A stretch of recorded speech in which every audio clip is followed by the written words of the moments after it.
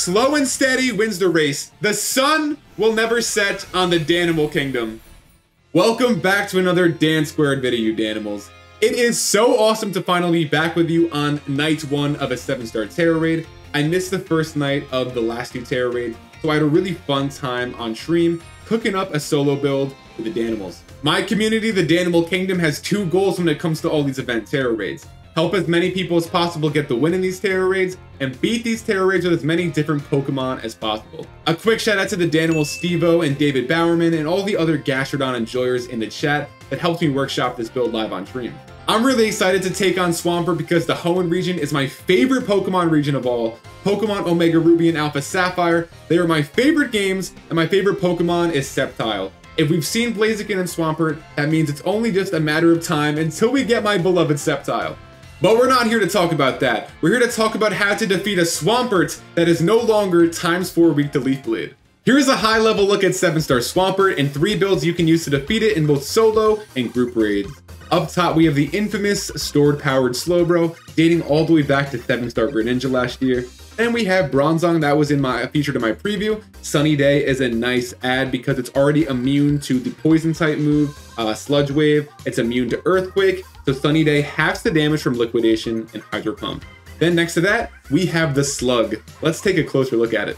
Here's the star of today's video. It is the Slug Gastrodon. Now your Slug can be blue or pink. Mine just happens to be blue because it's my favorite color. You're gonna want your Slug to be Terra Grounds, and the held item Metronome for a damage boost. Because as you'll see, we will kind of need it. We have plenty of bulk. As for our EVs, we're HP and special attack. HP EVs are going to be the way to go against Swampert because it is a mixed attacker. We have a modest nature to further increase our special attack while lowering our attack, max IVs, and all stats except for attack. The Storm Drain ability is the key to this build. This not only makes Gastrodon immune to Swampert's water type attacks, but it also sharply increases our own special attack when we get hit with them. That greatly increases our damage output. Mudslap is one of the best support Pokemon to use against Swampert because it is a mixed attacker. It's better than just lowering attack or special attack because lowering the accuracy will cause both types of moves to miss. We also use Mudslap to charge our Terra Orb. Earth Power is this build's main attacking move. It hits for great special ground type damage, and it also has the chance to lower the target's special defense, which is very, very helpful, as we'll see later in the video. Stockpile is the other key to this build. It is perfect for going against mixed attackers. We use it one time to raise the defense and special defense of Gastrodon, but we can only use it 3 times. To get Stockpile on your Gastrodon, give it an empty move slot, then put it in your party holding the Mirror Herb. Put a Pokemon that learns Stockpile via level up like Pelipper in your party, open up a picnic, close the picnic, and now your Gastrodon knows Stockpile. The last move is Recover, but as you see, I'm not going to end up using it. It is there as an insurance policy in case you get crit a couple times, but you really only just need Mudslap, Earth Power, and Stockpile. Now that we've seen the build, let's take a look at this step-by-step process we can use to solo Swampert. The turn 0 Storm Drain causes us to start the Tera Raid at +2 special attack, which is nice, but we're going to go into a turn 1 Stockpile. So there's a very specific order of operations we can follow to get consistent wins with Gastrodon. It's Gastrodon, or no Gastrodon, but it is definitely one of the faster, but I think it's the most consistent by far. So it's that turn 1 Stockpile, then we're going to use Mudslap until Swampert nullifies the stats and abilities on our sides of the field. At that point, a little preview ahead, we're going to use 2 more Stockpiles, then we're getting into our attacking. But we're using Gastrodon because, as I said, that Storm Drain ability, it protects us from that turn 0 Muddy Water, and it also protects us once you break the shield. Swampert will use Liquidation and Muddy Water in back-to-back moves. So that raises our special attack as well. And then Gastrodon, thanks to Stockpile, that egg move, has plenty of bulk to tank these hits. So even if I think we're pretty much safe from crits, and even without the RNG from Earth Power, we are still fine. It can go a lot faster based on, are we getting these Earth Power special defense drops, or do you have a Pokemon like Drifblim using Shadow Ball? If you have a teammate using Shadow Ball, which I think that Sylveon just did, I might be wrong, you might have to rewind it. But if you have a teammate using Shadow Ball, that can also drop special defense, which will go a long way. So there is the nullification on our side of the field. When that happens, now we want to use our 2 stockpiles. This specific number, no 3 stockpiles. Why? Because you can only use stockpile 3 times while a Pokemon's out there. And even though we are getting our stats nullified, it doesn't reset. So I'm going to do those 2 stockpiles. And also I want to talk about some other good allies. Belly Bolt is a nice ally for this because that uses Light Screen. That'll reduce the damage from Sludge Wave. Won't help us for Hydro Pump, but for other builds. And then the Intimidators will cause us to take less damage from Earthquake. So there's a lot of really useful AI allies because Swampert is a mixed attacker. So there's our 2 stockpiles.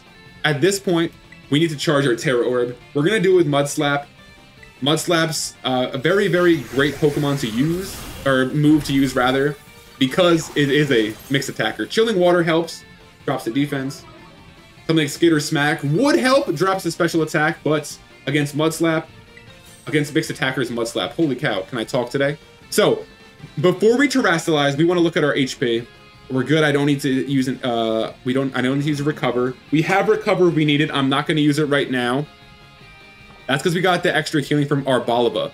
I am going to use a Go All Out Attack Cheer to help increase our damage output.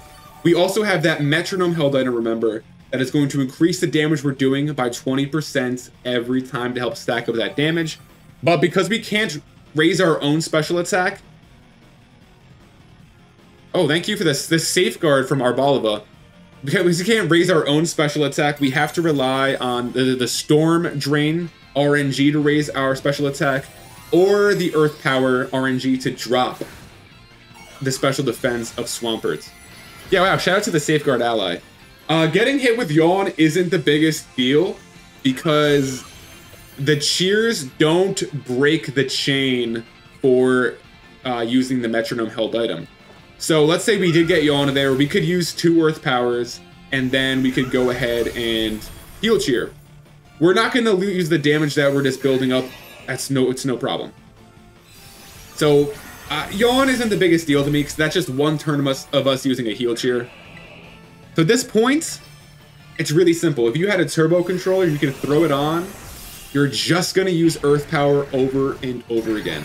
So then I want to take a second to ask you, okay, what Pokemon are you using so far to solo 7-star Swampert?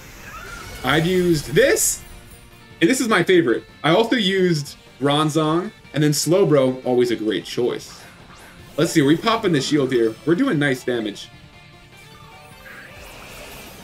Yeah, the Gardevoir NPC is also a great one for life, dude. That helps. See, look at that. Tanking those hits, even with a crit. Even with a crit, we're tanky. Are we popping that shield? Show us some damage. Okay. So while we're attacking, I want to use any and all time I can to say, all right, please give us a 7-star Corridon and Miraidon Tera Raid. You probably heard me say it before, but the Zeraora Sword and Shield raids were awesome. 1 million people beat Zeraora. Everyone got a shiny Zeraora. There's 2 box legendaries that are shiny locked. What better way to unshiny lock them? Bang! Than 7-star Corridon and Miraidon. And it's gonna happen, it's gonna happen. And when it comes back, you can say, hey, son, hey Dan, you told us about this. I'm keeping the faith. But that's big damage. That's big old damage. And yep, so after we pop the shields, that's gonna use that Storm Drain us. So once we pop the shield, it's just a rush to pop the shield because now we have that +2 special attack. Usually it does a liquidation on me when we pop it, we'll see. So we're just going to keep swinging. We're in good shape. Arboliva is nice for the healing. Gardevoir is probably the best ally because the life do. But that's big old damage. The slug is loose.